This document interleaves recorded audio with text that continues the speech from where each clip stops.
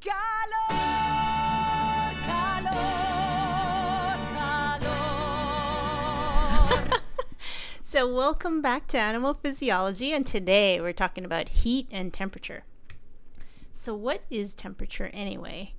It is a measure of the average thermally induced molecular motion. So here, if we have our particle out in the universe, it is going to jump around. And that is because it has heat energy that's going to increase its random movements out in the world. And in order for reactions to occur, molecules, as you know, have to actually come together. They have to crash or collide. So that's why everything, even in biology, happens faster when things get hot. So the more motions you have, because it's hotter and jumping around, the more collisions you're likely to have and the more reactions. So even with enzymatic reactions, everything happens faster because you get more substrates coming into contact until, of course, it gets too hot and you kill the enzyme. Just wanted to remind you that kelvins are the units of temperature, and the kelvins range all the way from 0, which is when all molecular motions stop. So that is actually a theoretical limit, but they scale very linearly with Celsius, and it's just a simple conversion. Temperature is a measure of the kinetic energy of the molecular motions. So if you recall, the kinetic energy formula is 1/2 of mass times velocity squared. So this is related to temperature through the Boltzmann's constant and also with temperature in kelvins. What does this mean for our animals out in the world out there? Well, just like everything else out in the physical world, animals are also subject to these mechanisms of heat exchange. So what are they? Okay, let's start from the beginning. Metabolism, of course, is heat that the animal is generating by being alive. It's the fire inside, or the little internal combustion engines inside of all the cells. As they metabolize, they generate heat. Many things love to bask. This little guy is a monitor lizard, a baby that we found in Papua New Guinea during one of our research expeditions. But anyway, he was basking out in the sun, and what he's doing is absorbing radiative heat from the sun. There's also conduction, which happens, so he is actually absorbing heat from the hot rock that he's sitting on, and it's going into his underside. And then if the wind is blowing, he's going to also experience some convection. And convection is basically the animal giving up heat into the moving fluid as it's passing by. And so for an animal in air, the fluid medium is going to be air, and in water, the fluid medium is going to be water. Evaporation can also occur, and there's two kinds. Animals that breathe are going to experience respiratory evaporative water loss. I'm sorry, animals with lungs are going to experience respiratory evaporative water loss. Every time you take a breath, the moisture in your lungs is going to evaporate a little bit. There's also cutaneous evaporative water loss that happens through the skin. So for animals like this monitor lizard, like lizards, they tend to have very thick keratinous skin that is pretty much impermeable to water. So they're not going to evaporate as much water through their skin as mammals and birds. So what are these mechanisms of heat transfer? Well, there's conduction, which is the transfer of heat through two solids that are in direct physical contact. And if one is hotter than the other, then the heat is going to go from hot to cold. It's governed by this equation.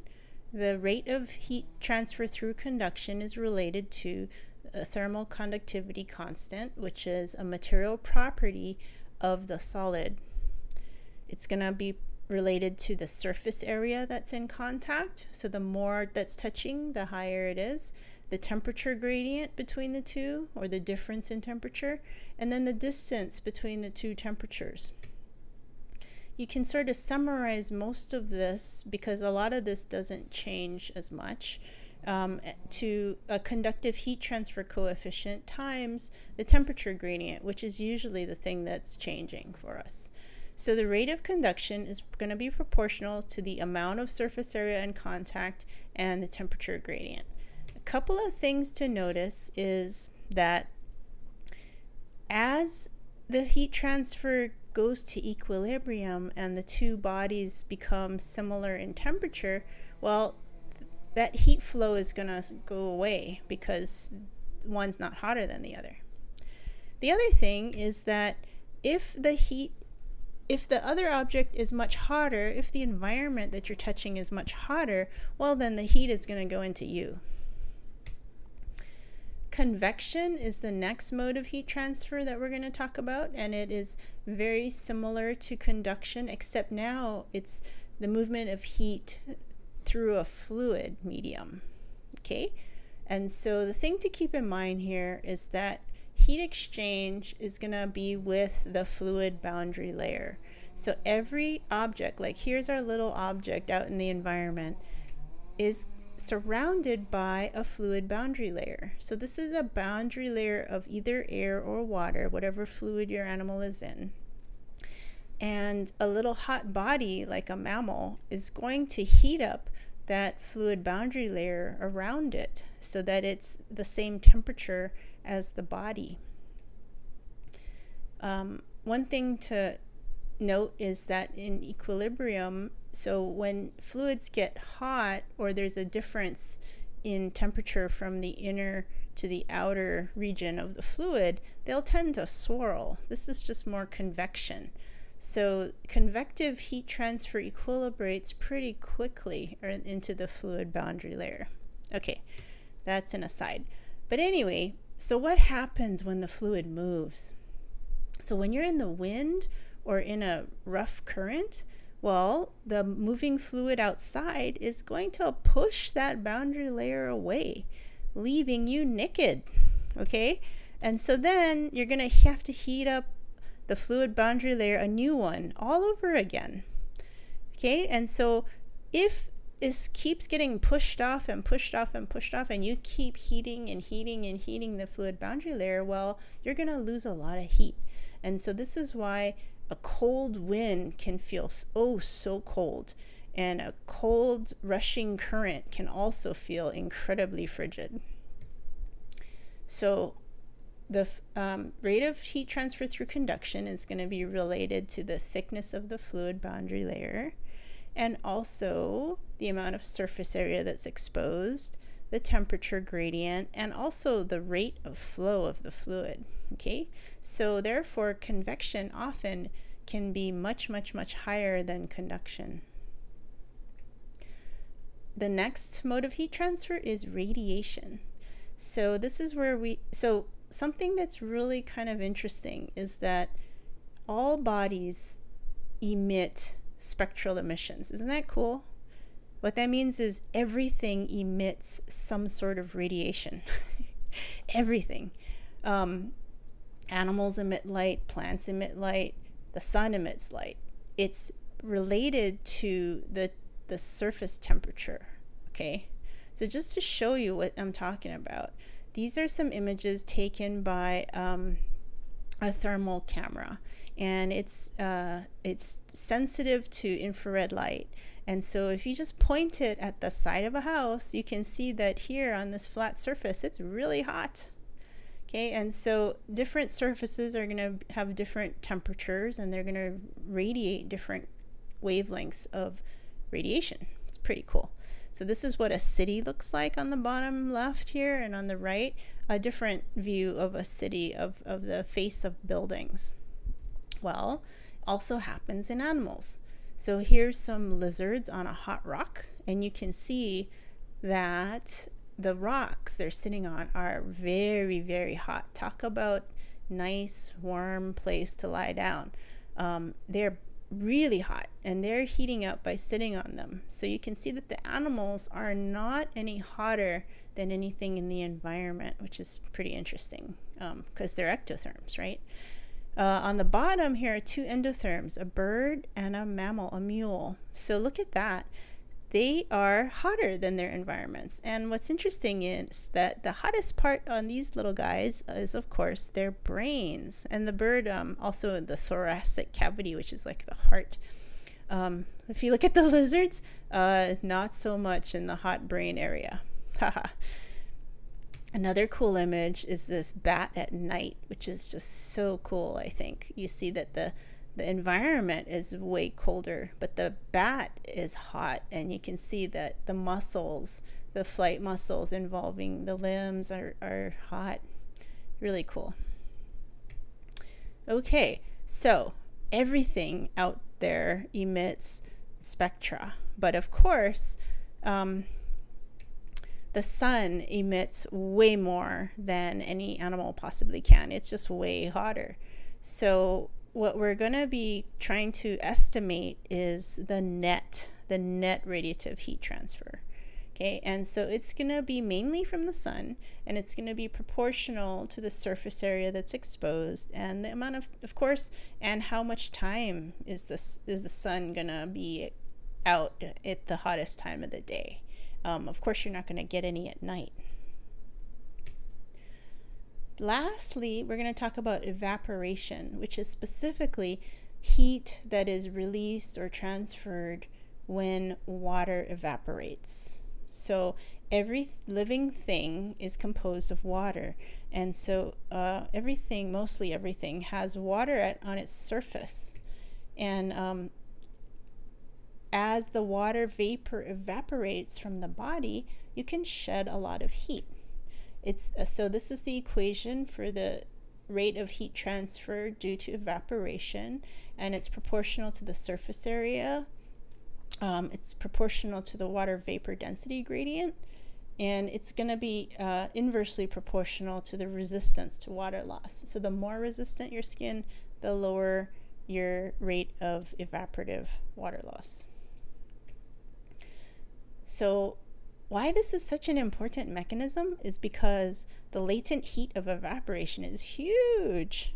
In other words, evaporating water releases a lot of heat, about 2,400 joules per gram at 40 degrees Celsius. Now, that's a little hotter than most living things, but it's close. It's huge. Alternatively, it only takes about 480 joules per gram to heat water from zero, freezing, to boiling.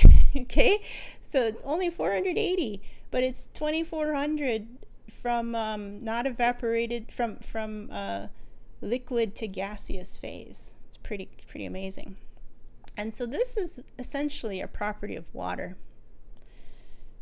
Okay, so what's interesting about this mode of heat transfer is it is the one that does not depend on temperature directly.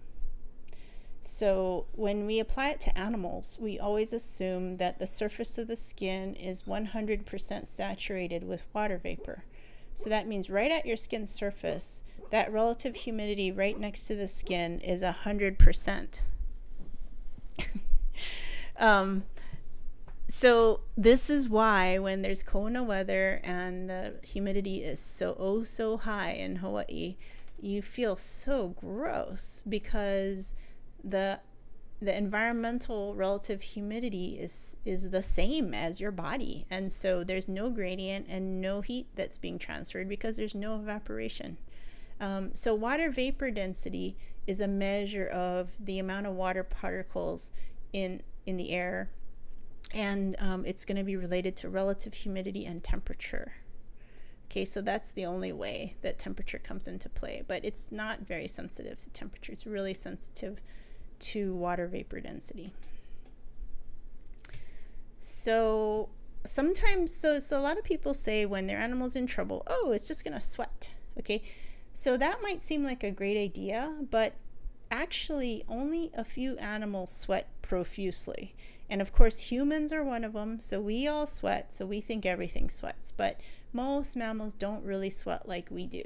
The most famous one are horses. Horses can sweat whew, they can really sweat. Very aerobic animals. But most animals only have sweat glands on the most mammals only have sweat glands on the bottoms of their feet, on their feet pads, if they have them. Okay, and this is because there's actually two kinds of sweat glands. So the ones on those pads of the feet are the sweat glands that sweat this kind of sticky, waxy lipid solution, and it's the kind of sweat that we also sweat in our armpits, in our, pubic areas and other places where skin rubs, and it keeps the skin pliable and flexible and moist, and it also tends to be kind of stinky. So horses have that too, and that's why when they work up a huge sweat, they often tend to get frothy. You see this white sweat forming on them, which is really kind of interesting. But only humans and horses have the other kind of sweat glands that are all over the body and produce a very liquid sweat. But of course, there's more than one way to get wet, isn't there?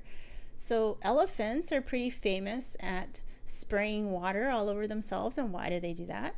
Well, so that then they can evaporate and shed a lot of heat. Lots of animals bathe. Lots of animals find ways to get wet. And when animals are super desperate, they can even pee on themselves. Okay, so when you're desperate and you're like about to reach critical temperature, if you pee all over yourself, well, the water evaporation will cause your temperature to go down. Okay, so there's lots of things that animals can do.